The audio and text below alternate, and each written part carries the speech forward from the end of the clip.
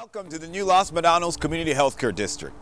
LMCHD is proud to fund programs like the Contra Costa Food Bank, Stoneman Village, and the 50 Plus Club here in Pittsburgh, and many more. Veronica Rodriguez. I'm the administrator here at Stoneman Village. Stoneman Village is a low-income senior housing facility located here in Pittsburgh. Los Medanos Healthcare District has always been super supportive of our organization, and we appreciate that. The thing that we focus on, and I think the thing that's so wonderful about Stoneman Village, is there is a sense of community here. It's really nice living here.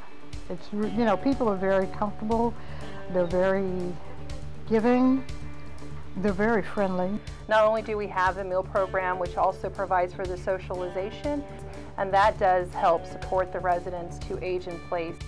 I get a lot of assistance here, wonderful staff. They keep the place clean, organized.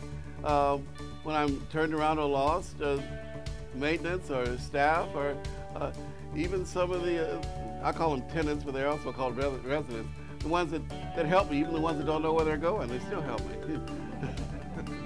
And for those residents that maybe do not have family, you know, we've really become their family. So we're here to support them in whichever way they need, be it on a social level or just financially. You know, sometimes, you know, they need that extra support. And so the support that you all provide to us allows the residents to save on average about $20 to $30 a month.